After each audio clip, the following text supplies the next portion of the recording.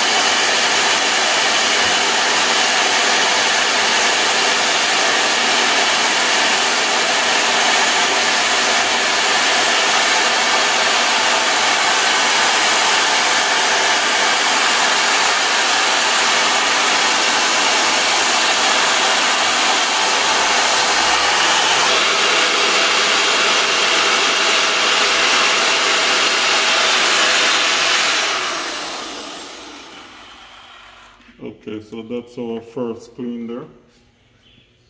And you can see all the carbon gone. Just a little bit in here, we'll get that out. But we can move to the next step and use a more higher grade sandpaper, like a 180, just to polish it. 180 would be good.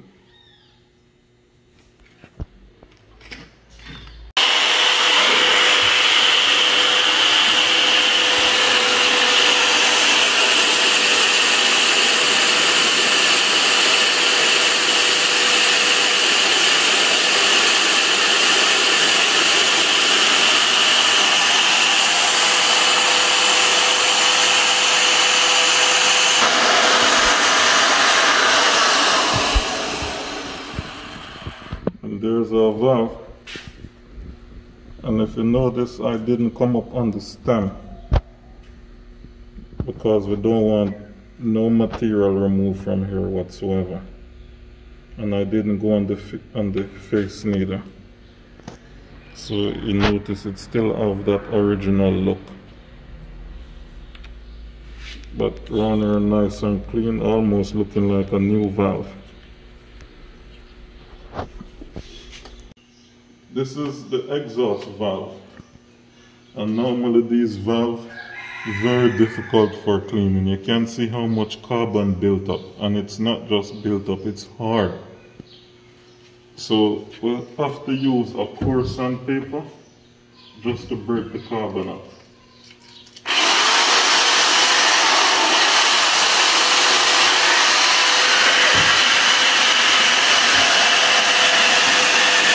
You can see how much carbon coming off.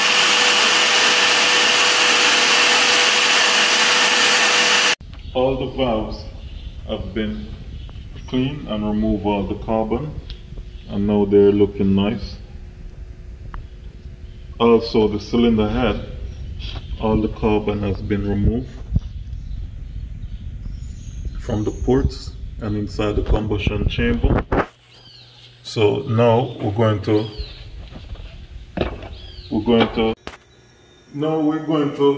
grind the valves, and as normal we rearrange the bench, clean it up a bit, and take out the necessary tool that we're going to need for this phase of the repair. So we have the valve compound, coarse, fine, we have valve stick. This is just an oil bottle, a regular engine oil bottle, and we cut it open just to use it as a cleaning container. And this we have a little bit of gas in it, and we have the oil can and the air and the valve. There's many ways to grind the valve, many different tools, but sometime in this work we like to stick with tradition. It's not everything we go to the modern technology. So while some people would prefer to use a drill and grind the valve, and some will buy expensive material, expensive tool, I prefer use the valve stick.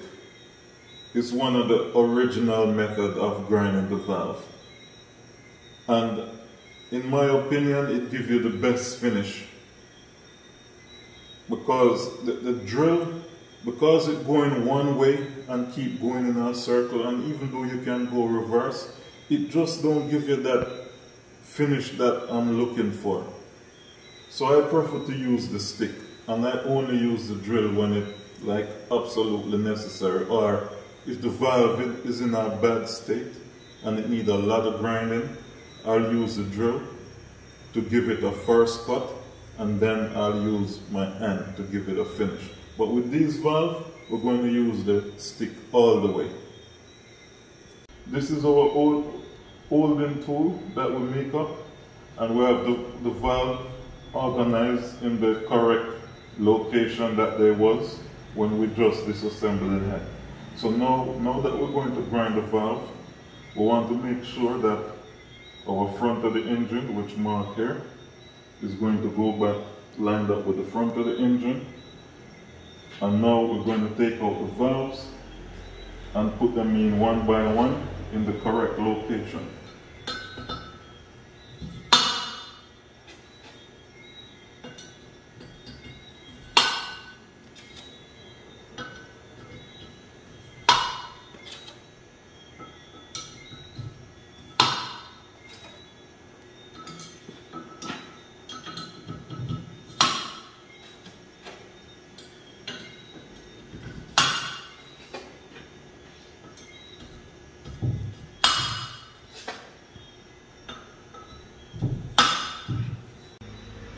Now I'm just putting some valve grinding compound, and this is some coarse, so that I can get a first grind.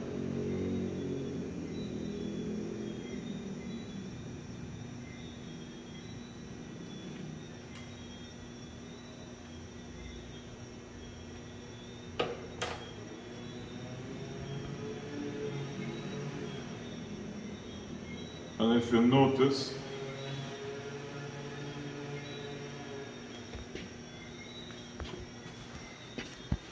notice, I'm just putting it just on the face of the valve. You can't make it touch the valve stem, none of this area, just the face, because you don't want to cut any metal from this area and make the valve start to go sideways and not correct tolerance.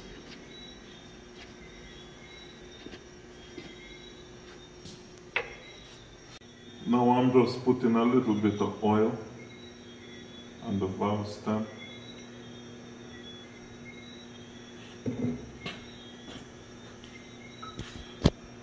And this oil that I put here will help the valve to turn nice and free and not getting stuck inside.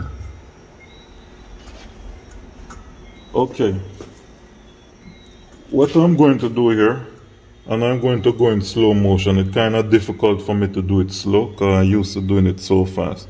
So I'm going to come up, go down, turn like that, come up, come back, go down, turn like that.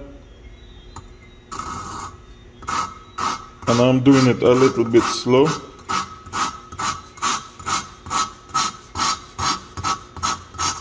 But you gotta keep the stick straight with the valve. So you have to keep the stick straight.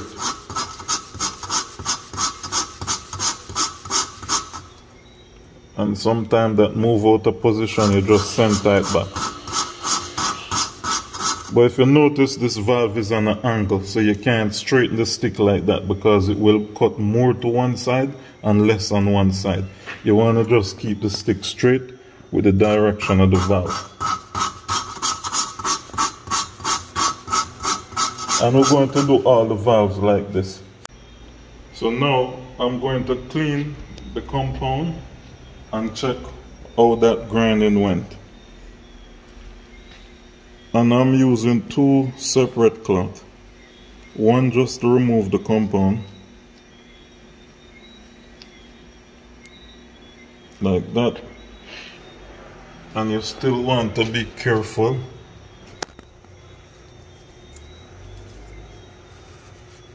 so it don't go all over in the head or in the valve stem.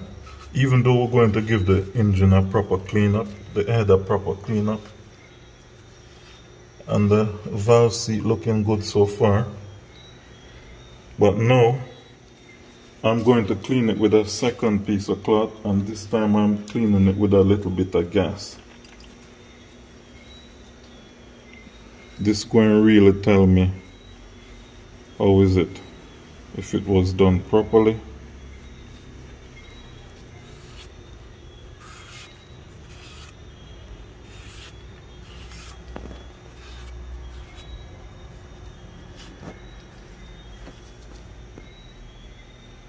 And you can see on the valve, we have a nice seated area there. And all it's equal right round. And this is just a first cut. And if you look inside there, you can see It's also seated right round properly. There's no cut, no burn, nothing. So that was our first grind. So we're going to use some fine and just give it a nice final finish. And we're going to repeat the same process with all the valves. So all the valve them is grind and seated good. So now the valve them is finished grind and seated good. Now I'm going to take them back out and put them back into our old holding tool, and this will allow us to continue with the repair and checking of the cylinder head.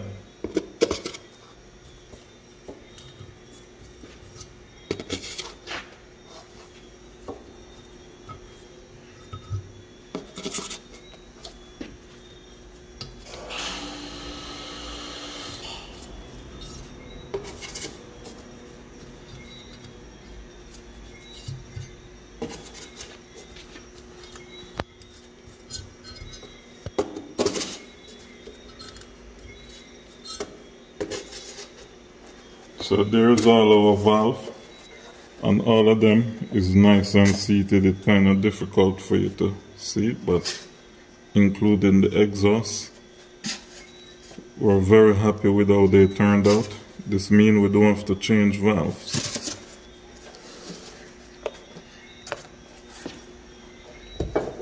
So that's the end of the grinding. Now we're going to move to checking the cylinder head. And not just the cylinder head, but all the rest of parts that may need to be replaced. And we're going to make up our parts order list and start to order the parts. And this is just another step in the process of why you have to deal with a lot of cleaning, in terms of cleaning the work area, keeping the workbench clean, and cleaning the parts. Because you can't do this kind of painting with dirt and oil and stuff on the parts. And also, dirt is an enemy of the engine. So this is our engine block. It's polished and painted. And we basically use a high temperature, heat resistant paint, which you can find in any hardware. And we have like the upper part of the oil sump, the valve cover. We have the lower oil sump. This is the engine block front cover, and you can see it have a nice fresh look to it. And because we clean and prepare the surface properly, this painting won't wash away when you wash the engine. But if oil or dirt is on the surface, it will only look good until you wash the engine, then it will just wash away. You have like the water pump here, and something like this, where this is the air condition bracket. This coating we give now is just a first coat, because we're going to change out all these rubber bushings, and then we're going to give it a final coat. You have the cylinder head front cover, then engine mount bracket, power steering and alternator brackets, another engine mount. And if you look at this here, this is actually the rear crankshaft oil seal housing, and we still paint it. So even though when the engine put together, you won't see this section of it, but when you're repairing the engine, you're not just dealing with what the eye see, you're also fixing the areas where the eye can't see. And you have to give that more detail even than the area where your eye can see, because a lot of mechanic will want to not give the same amount of detail to the section where the customer can see externally.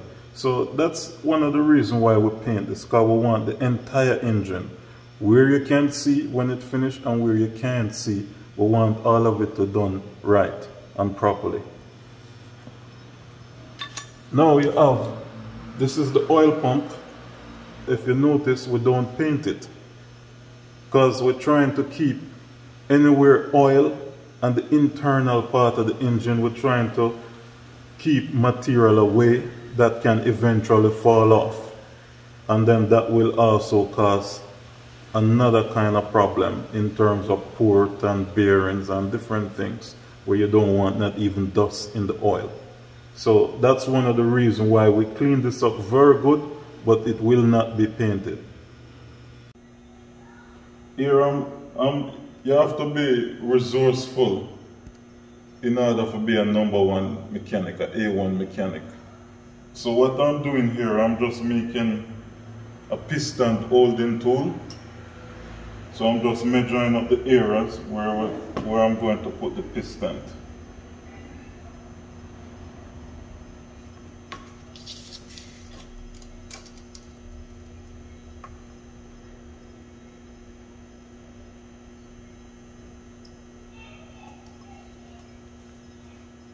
And this don't have to be exact. It's just a holding tool we're making. And we like to do this kind of stuff. Anything we do, we like to try and make it first.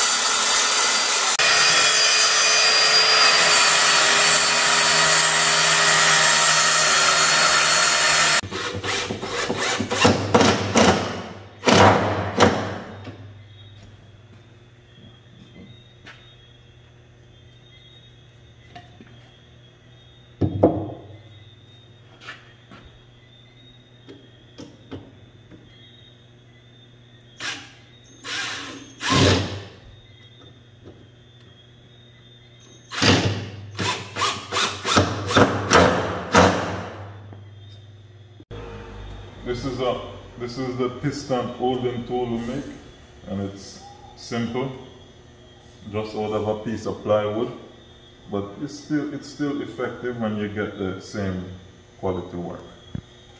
This will help us to hold our piston in position while we're building reassembling the engine.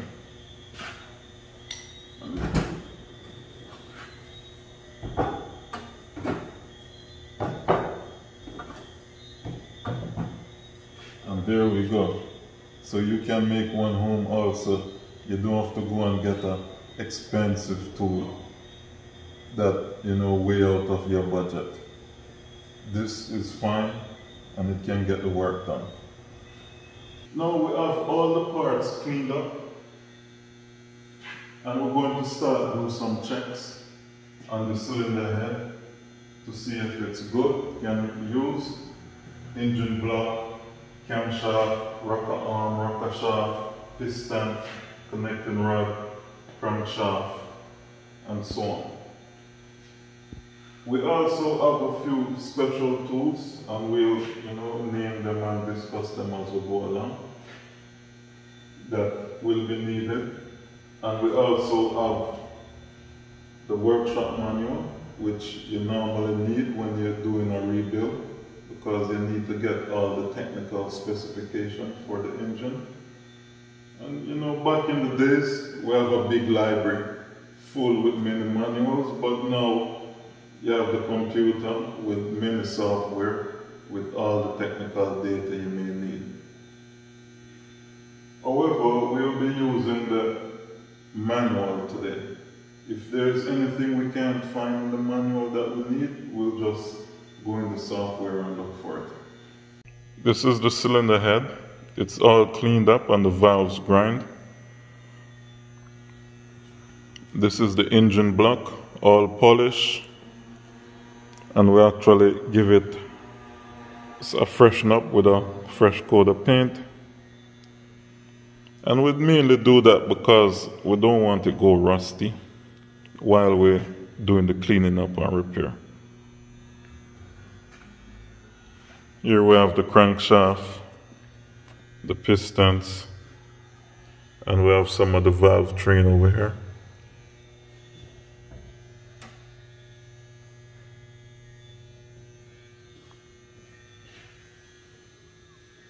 We have the camshaft, rocker arm, and rocker shaft. And then we have the timing gear, camshaft sprocket, sorry. And those are just some of the parts we're going to start to check on. Over here we have a few special tools. We'll go in a little more detail with them as we go along. Now we're going to check all the parts for wear and damage. There's an important topic I'd just like to discuss for a moment. And it is about the practical experience and learning the theory. At this stage of the repair is where most mechanics start to separate. Where the guys who study, they become a little bit stronger. And the guys who just learn in the mechanic, just learn in the garage, they become a little bit weaker. It's important for you to go to a training institute. While you can learn a lot in the garage and gain all the necessary experience you need, you won't gain all the knowledge you need about the theory or the science from the garage. For example, we have the cylinder head made from aluminum, and you have different type of aluminum mixture. And then you have the engine block made from cast iron. It's important for you to have an in-depth knowledge why they make the parts out from that type of material, what's the main purpose for that parts on the engine, and what the other function that parts do on the engine. This is why you need to study the mechanic. You can't get over that. And most garages don't really set up in terms of a full training center with a teacher and so on to teach you the theory properly. So that's why we encourage all the young men who want to get into the automotive industry to go in the garage, stay in the garage system for at least 4 years, where you gain at least 4-year practical experience, and not just 4-year, 4-year continuous practical experience. And at the same time, attend a training institute where you can learn the science and all the theory behind each individual part. So now I'm going to check the cylinder head, and I'm going to check the cylinder head face for any warpage. It can have a little warp. It's not, you don't have to cut the head every time because it have a little warp.